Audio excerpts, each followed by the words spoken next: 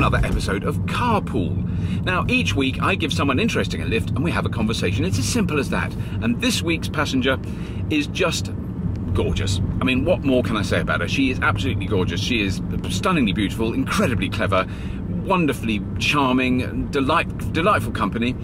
Many British viewers will have seen her on TV shows such as Time Team and Coast. But she is so much more than a TV presenter. She's a doctor. She teaches medical students all about the human body and how it works and what's gone wrong with it. And she also studies ancient bones, and she knows all about sort of the history of the human race. She is a truly extraordinary passenger, and I'm really pleased that I managed to get her in the car and give her a lift down the local farm shop. So please welcome into the passenger seat the very lovely Dr. Alice Roberts.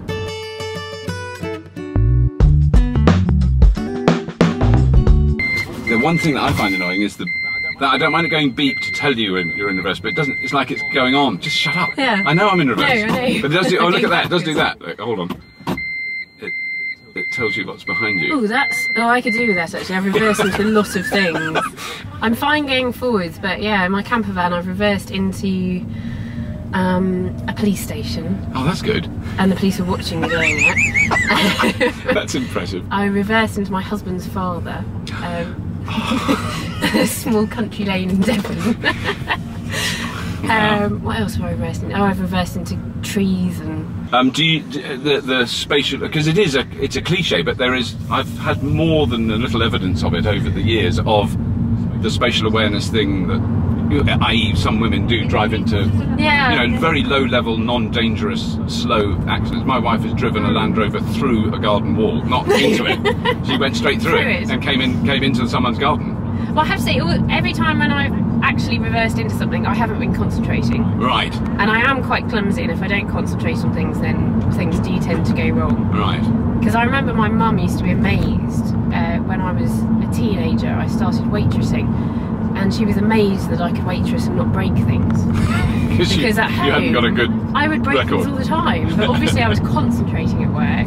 No, because I'm clumsy with myself. I think that's why I don't understand it. My own personal, I've always got bruises there and there. Yeah. I walk into a door with my shoulder and I go, well, I've always been this. Where it is. I haven't suddenly got wider in the shoulder area. No, I find it very annoying that door handles are exactly level with where your hips are in front. There's this bit of your hip called the anterior superior iliac spine, which is the sticky out bit on the front. Oh, I'm glad you know what it's called. Of course you would know what it's called. Being an anatomist. Yes. And it is just level with door handles, and I'm always hitting them. Well, and again, I should know where they are, Yeah. They've always been there. So could you tell from an ancient skeleton whether someone has been clumsy in their life? Well, you can on some bits of the skeleton actually, because I think it's quite interesting. If I run my fingers down the front of my shins, right, I can feel all these little lumpy bits, because you have this kind of blade-like front to your tibia. Yeah. From all the back. So that's actually in the bone then. Those lumps are. Yes, it is. Yeah. Because when you damage the lining on the bone, it reacts by producing more bone, so it produces little bony lumps all the way along, and you can certainly see those on ancient skeletons. Wow. And I think that most of them, I mean, sometimes it's infections, but I think that most of them are actually just bashed. Just from where they bashed into a rock in the cave. Just clumsy people walking around. Yeah, because my shins are just a huge, massive scar tissue because I'm always bashing into. Yeah. I don't know how I've managed to do it. I think I also broke my coccyx when I was in London and I was dancing on a table and I fell off. Can you actually, because that's your little tail, your tail remnant? Yeah. Because certainly as soon as children, I've noticed that with children, as soon as they've learnt the term coccyx, it becomes a very popular term. Yes. And it's always, oh no, I've snapped my coccyx, because it's sort of slightly, it could almost sound rude. Yes. So I want to know then, about how you got to where you are now. You became a doctor. I did, yeah. So I mean, could you be in a GP's practice type of doctor? No, because GPs are just like any other specialism really. You have to train for several years to be a GP. Right. So I'd have to go back to being a hospital doctor and rotate through different specialties like medicine and surgery, and perhaps a bit of gynecology and psychiatry, and you sort of rack up a few years of experience in different specialties, right? And then you can go and, because what you've done then is you've trained, because I don't know how, although I know doctors and they've told me, I've managed to forget. It's all changed as well. It's all changed, isn't it? But I mean, did you do that thing where you were in a hospital with a white coat on and a stethoscope around your neck? Yeah, but not for very long. Right. I worked in the NHS for 18 months. Oh, right. So I don't think that's as much. But you have to train for bloody years, though. It's a long training, isn't it? Yeah, I did. I trained for 6 years in Cardiff, and did an anatomy degree as well. Right. So I loved anatomy as an undergraduate. And then I went off and did my house jobs, which was in the mid-90s, which was when the junior doctors were working ridiculous hours. I mean, it wasn't unusual. Do I go straight on? Yeah. Straight on. It wasn't unusual to work more than 100 hours a week. That was kind of fairly standard. Yeah. And when you did weekend on call, you'd kind of start at 8 o'clock on a Saturday morning, and then you could be basically up all night on Saturday night. You might catch a few hours sleep here and there, and then the same on Sunday night, and then eventually you'd go home at about 6 o'clock on the Monday. And then you'd be back to work again on the Tuesday. But for someone who needs, even if you were driving a truck, you wouldn't do it. You wouldn't be allowed to do it. Or digging a ditch in a road, you wouldn't be allowed, just because you'll do something wrong, you'll chop your foot off or you'll crash the truck. Whereas you're looking after people. Is it? So that doesn't happen anymore. I do remember horrendous stories of that. People I knew. The European Working Directive, which has kind of limited the number of hours people work, have been really good from that point of view. But it was a peculiar tradition. It was almost, it smacked of public school in a way, of the sixth formers bullying the younger, the older dogs. Well, I bloody did it. Yes, absolutely. When I was your age. But the thing is, you had these older consultants going, well, I did it when I was your age, but also they were living in lovely sort of doctors' residences, and they got woken up with cups of tea and breakfast in the morning, which so times have changed slightly. Yeah. But so that's kind of gone now. But that's it was like that when I was a junior doctor. Right. And I did what was meant to be a 6-month teaching job, and I'm still doing surgery some evenings and weekends. Right. But essentially teaching anatomy at the university, so in the dissection room, to medical students in their first and second year. And it's something that a lot of young doctors do, because it's a really good way of brushing up on your anatomy. Right. And I just loved it, so I ended up staying. But it was very, I didn't sort of make a decision as soon as I started doing the job that I was going to step out of doctoring. Right. But my boss resigned about a month before the end of the job, so this lectureship came up, and I thought, well, that doesn't happen very often, so I might just do this for a couple of years. But that was 11 years ago. Right. So. And you're still doing it. But so you lecture in, what subject do you lecture in then, and what discipline? Well, mostly anatomy. Right. And anatomy mostly for medical students and dental students as well. Although obviously they concentrate on the head and neck. But I also teach doctors a lot later on in their careers, which is really nice, because it keeps me in touch with the clinical side of things. So, but it's quite scary sometimes when you're teaching surgeons and they go, oh yeah, we're quite close to that artery when we do this and that technique and procedure. And oh, don't tell me that. Wow. Obviously in the dissection room you can really pull it apart. I mean, it's like being a mechanic and looking at a car engine. Right. You really can sort of get a very good understanding of it by taking everything apart. So you're just dissecting a cadaver. Yeah. Right. Yeah. Which is because for your average layperson outside the medical, that I have seen a dead body now twice, which was my mum and dad. And it was quite interesting to sit in a room with them. Yeah. When they're dead. Yeah. And I mean, also interesting that it wasn't them. I completely understood that. That I was very sad, but then it wasn't them. It was a body. I thought that was interesting when I saw. I mean, I'd been an anatomist for a while, and then my maternal grandmother died, and I've had exactly the same sort of reaction to it, really. I went to see her and she was dead. Yeah. And it wasn't her. Yes. And it was sort of an object that was left behind. It's interesting you had the same, because you presumably have seen more dead bodies than you can poke a stick at, so it's not like I think the initial shock for me was, oh my god, I think this is the first dead person I've actually been aware that I've seen. I mean, I don't know. I mean, do I go? We go left here. Go left. We're just following this person with a mattress on their roof. That's strange. It's tied on with, I hope, tied on with strings. I've been kind of holding back a bit just in case it's a bungee. I think there is something holding it on. very strange. But that, so did you, I mean, when you, but that is just, I think lots of people who aren't in medicine are intrigued by those first experiences, and certainly doctors I've spoken to, some of them said, oh, the first time I saw an operation, I did, you know, I fainted, I threw up, I did it. Yeah, but then you do get used to it, sort of thing. I think.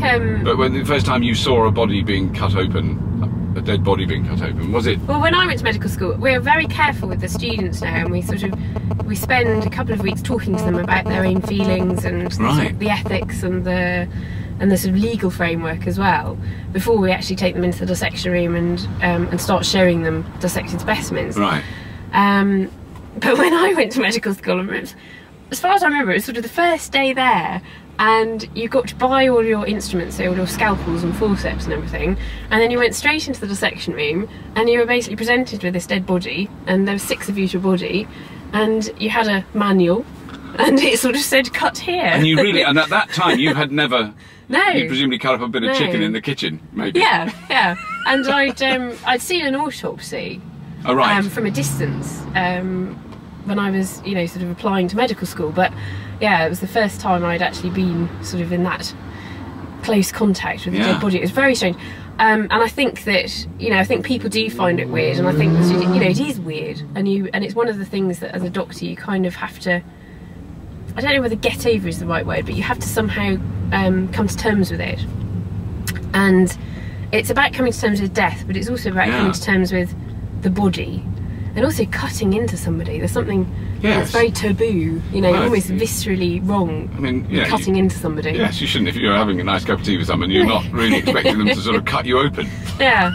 So in a weird, I mean, you have to go through this quite strange sort of psychological process, and it's probably different for everybody, but you go through this thing where you distance yourself from it so that you can do it, so that you're not having visceral reactions to it.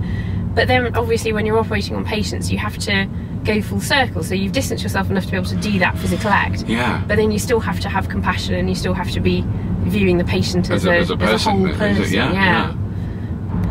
Well, I saw my own on a CT scan. Yeah, I've had my brain MRI'd. Is that what it's called? What's the big donut thing?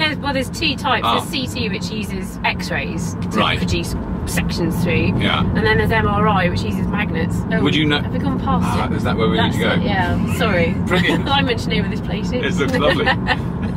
We'll find somewhere safe to turn around. I think there's a little roundabout up ahead. But because I don't know what I was in there. I was in a sort of big white donut. Yeah. And then I looked at the pictures on the screen of my brain, which was quite cool.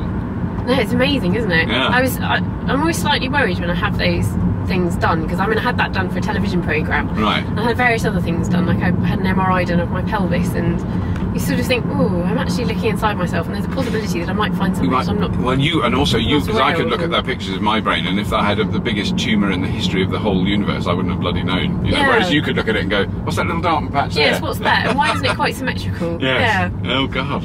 Yeah. Which is sort of a bit worrying. Yeah. But no, it didn't look too bad. It looked alright, my brain. Did it? I thought mine was a little bit. Mine looked a bit small and a bit loose. But I had just been knocked out, so it was a bit. That's why they were doing it. I'm just trying to find somewhere sensible. As long as it was nice and symmetrical. I think it was. I think it wasn't. I've seen less symmetrical things. I think the brain's amazing though, because it's sort of it looks quite unremarkable, and certainly when you're sort of looking at it in the dissection room and, you know, taking it apart and looking at it, there's no real evidence that this is the most complicated thing in the body. Because obviously the things which are really going on are going on at such a tiny level. So you don't get an impression of all these sort of millions of networks and interlinking cells and things. No, so it's on a very microscopic level, all that stuff, isn't it? But I mean, the other thing I think is fascinating, I love all that stuff of, you know, there's bits of stuff I've seen you do on TV about our history of. We made a reconstruction of the first European, which was interesting actually. Is it this place? I think it's this one, yeah. Which was interesting because it was from, well, I say the first European, it's the first known European modern human, Homo sapiens. And my friend Richard Neve, he's a forensic reconstruction artist who works a lot with the police, made a reconstruction of this face, which was just amazing. Wow. You know, this is a face from 40,000 years ago, and it's the face of the, you know, the first European that we know of, that is us and not Neanderthals. Yeah. and he made it in clay because that's how he works. And he starts off with a plaster cast of the skull, and then gradually builds up these clay muscles. Right. It's all very anatomically correct. It's great. And he showed me this head, and it was just wonderful. And it was quite interesting talking to him about it. It wasn't terribly scientific, the discussion that we had, but I said to him, what was it like making this face? And he said, well, it was very interesting. And he said, one of the interesting things about it is that it doesn't seem particularly European. Right. There are sort of aspects of it which maybe are a bit African, sort of sub-Saharan Right. African, other aspects of it which seem a bit Asian to him, and that's just his own experience of having Right. done lots of reconstructions. So he said it's almost like a kind of generic face, and I said, well, I suppose that's what we'd expect. Yeah. The first European. And I also said, look, you've made it out of clay. I know you haven't finished it yet, but actually we expect that the first people coming into Europe would have been dark-skinned. And that there was quite a lot of activity on the internet about that. Wow. Going, I mean, from these people, and you just think, gosh, I didn't realise I'd trod on so many toes. Do you think from white-skinned people saying? Yeah, from people saying. Are you saying I'm black? How dare Alice Roberts say that the first Europeans were dark-skinned? And it's like, well, I'm not saying it. That's, Yeah. it's pretty much a consensus view. Yeah. And if you're talking about people who are coming up from much more tropical areas, then the natural colour of their skin would have been much I suppose darker, if you're so- of a, I'm trying not to be judgmental in the way I'm saying it, but of a very fundamentalist Christian viewpoint, then God made us white. Yeah, I suppose you can go like that. It's interesting because it goes back to kind of Victorian ideas. Yeah. Of, and I suppose it's about evolution as well, isn't it? Because it's about the sort of the fact that. I mean, I don't like the word race because it doesn't make sense biologically, and it kind of brings together lots of bits of culture. Well, that's and what I stuff think. as well. That's what I love about it, because is that the case? Then essentially, it's a purely political construct, isn't it? Race. It's got nothing to do with anything else. Yeah, it's kind of politics and culture and biology all mixed up together. Right. So biologically, you can talk about different populations, but of course, the populations all merge into one another. Yeah. So it's we're all part of this big branching bush of humanity. And it is all. I mean, and that because that's what's so hard to understand briefly. But I mean, the general consensus of opinion is that tree. The roots of that tree are in Eastern Africa somewhere. Yeah, probably. Eastern or Southern Africa. Right. Yeah. And that's it. Yeah. No, so I mean, it is amazing to think that we have this global species. Yeah. But if you it kind of makes sense if you think about it, because if you think about even a family that has a similar surname and have spread all over the world, you know that you can trace that family back and down to very few eventually people. you're going to have a common ancestor. Yeah. But the amazing thing is that you can do that now with genetics with the entire human population of the world, and go back to a few people living in Africa. Because the other thing that I always find interesting, which I've talked to my kids about, is that if there were half a dozen people that crossed the Red Sea and came up into Europe, guess what? My daughter said, didn't that mean that brothers and sisters had children? And I was going, I don't know, probably. Slightly. I think I think at any point, there were times when the population crashed and would have been, sort of in the region of a few thousand people. Right. But that's kind of the population levels that we're talking about. Although actually, talking to some of the geneticists that we're working with on the series, they did think that the number of people that actually sort of came out of Africa around the Red Sea, and were therefore the ancestors of everybody else outside of Africa, was perhaps a few hundred people. Wow. Which is amazing. Yeah, it is. Yeah. But then they're coming from a much bigger population, so they're not necessarily that closely No, related. they might not all have been related. Yeah. I think I should reassure my daughter that that's not necessarily the case. And also, when we trace back the genetic lines, you're only seeing a few of the genetic lines that were there at the time, because some of them would have become extinct. Right, yes. So all the genetic lineages that are in us today are not all the ones that would have been there 200,000 years ago. Right, yeah. So we are sort of missing some out. Right. Yeah. And how long ago was that then, roughly, when those few hundred people? There are varying estimates, and I think it's probably safest to say that it was between 50 and 80,000 years ago.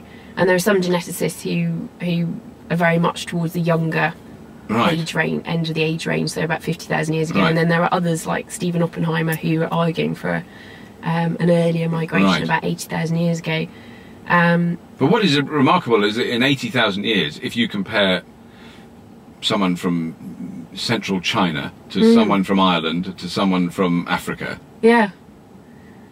That's quite that. You know, that change in the human, just the initial. I mean, you know, clearly there's no one with eyes beneath their mouth. That would be a big change.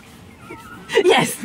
Or ears on top of their heads. Yeah, we're all kind of the same model. It is 99% identical, but the little things that are different have happened in an incredibly short period of time, really. Well, that's one of the other remarkable things about humans, is that we are one of the most kind of superficially diverse species on the planet. And it is superficial because when you look at the genetics, chimpanzees, who are a much smaller population, obviously, are more genetically diverse than we are. Wow. As a worldwide population of billions.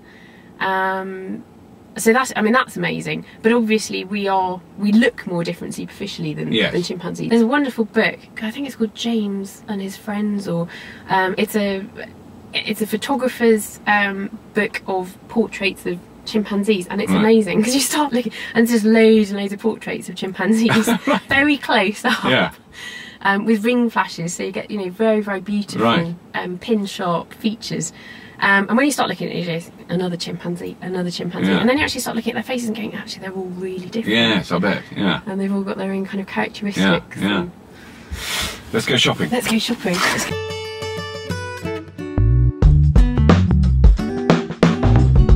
Now, there's some very.